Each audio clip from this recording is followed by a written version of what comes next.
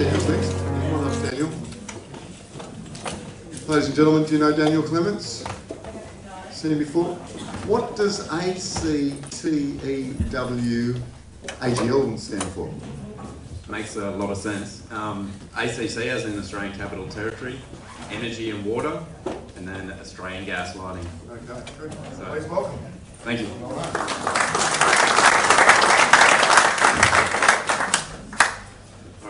Thank you for the introduction. As John said, my name is Daniel Clements. I'm representing ACTEWAGL, the open and universal electric vehicle charging network operator in the nation's capital. That's Canberra, for those who don't know. Our EV charging network provides universal charging support for all electric vehicles and plug-in hybrids on the Australian market. Our mixer level 2 and level 3 chargers provide charging for all vehicles by utilising multiple connection types. We will continue to cater for the future of electric vehicles and ensure our network is compatible with new models released. As new charging standards are introduced to Australia, our network will adjust to accommodate these. With 11 public chargers across the state, we provide an easy-to-use network via RFID activation. An integrated online portal developed in-house manages customer accounts, billing, and displays real-time charger availability.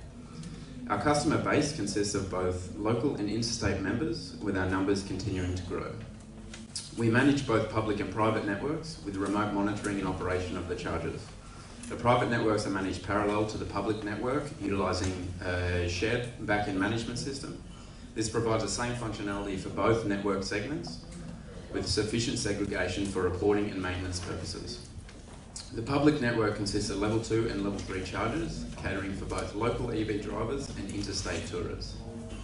Those that want a rapid recharge can use one of our 350 kilowatt charging stations provided by our friends at Tritium. And for destination charging, we provide 8 level 2 chargers produced out of Germany by EB Smart Technologies. We are the sole Australian distributor of EB Smart Technologies products, offering flexible, robust charging configurations which easily integrate into new or existing streetscapes. EB are on the forefront of the latest protocol developments, enabling us as an operator to implement new energy management functionality as it is released. Our network utilises the Open Charge Point protocol to enable interoperability of hardware and software. This allows for multiple EV charging models to be deployed in our network, facilitating expansion and ultimately keeping the cost down to provide the best service to our customers. We are currently transitioning to version 1.6 as the hardware becomes compliant, and we'll continue the upgrade process to version 2.0. These upgrades provide added functionality to the charging network, catering for smart charging, providing increased visibility over the charging network as an operator, and increasing accessibility for customers.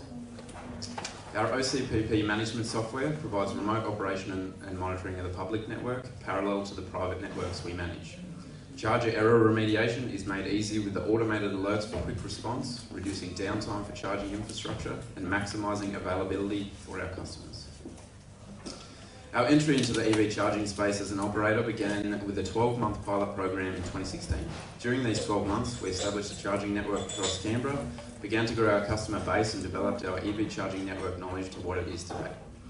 Dealing with challenges as they arose from the rollout of this new technology prepared us for the efficient, informed management of the current network.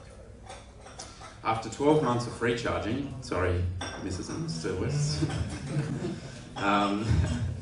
After 12 months of free charging, we were able to implement a pricing schedule, which was well received by members. The acceptance by members of the pricing schedule was invaluable and attributed to the level of customer engagement during the decision process. As a network operator, it is important we engage with our customers to determine how we can best provide this service. As the pricing schedule is based on time connected rather than energy consumption, a charging inequity exists across different electric vehicle models. Given the nature of the technology, the rate of charge accepted by a vehicle when charging above 90% capacity is reduced compared to when it is near empty. Thus, for EVs with comparatively smaller batteries, it takes a longer amount of time to achieve the same range from charging to that of a larger battery EV. This inequity results in Nissan Leafs paying more for the same amount of range to that of a Tesla, which is no good. For this reason, we will soon be implementing a new pricing schedule based on energy consumption. During the pilot, we were surprised by the lack of reception for free charging infrastructure, like the West mentioned earlier.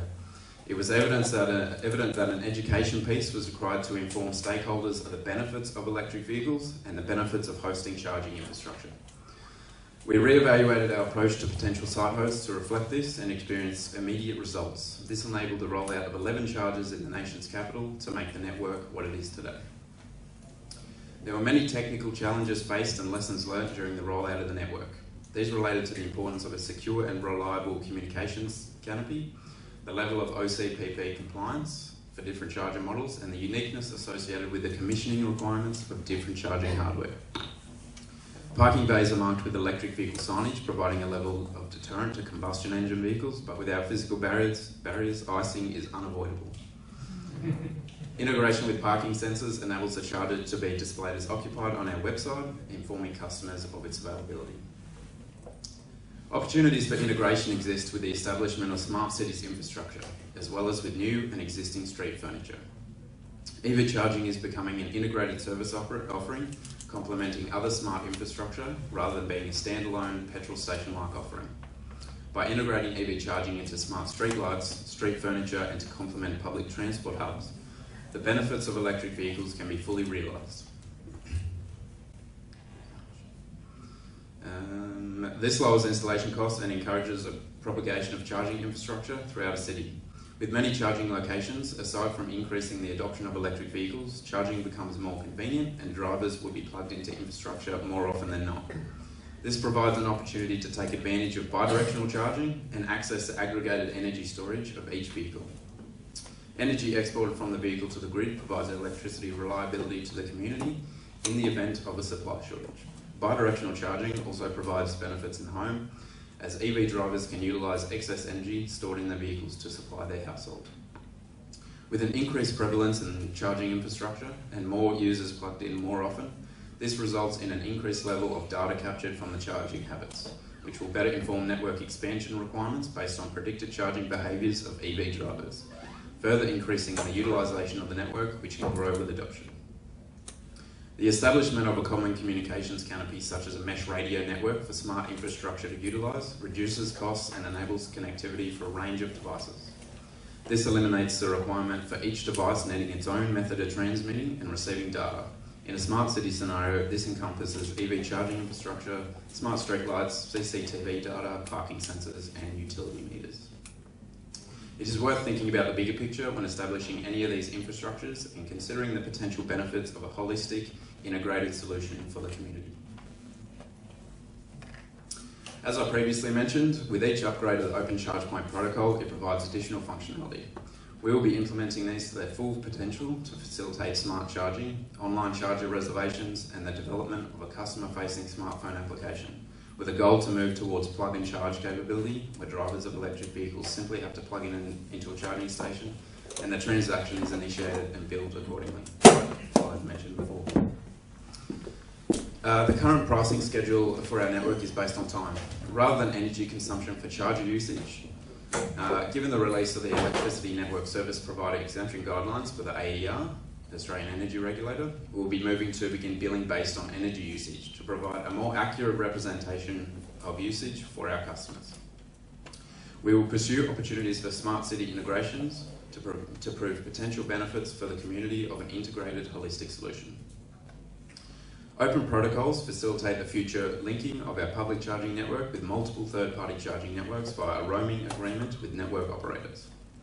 This reduces membership requirements of EV drivers and enables them to charge using any network with a single membership. This roaming solution fosters the establishment of new charging networks across the country, providing an easy user experience to EV drivers and ultimately encourages EV adoption.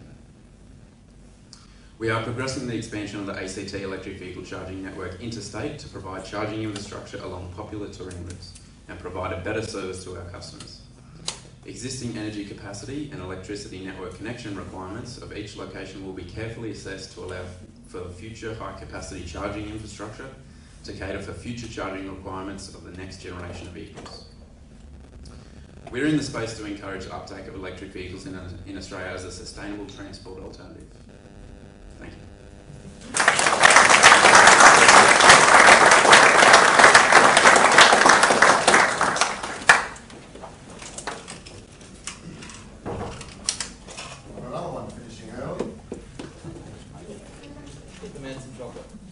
This reminds me of my love life. Are they your sunglasses or someone's sunglasses? Yeah, mine. Oh, good, good. Would you like some chocolates too? Sure. Excellent.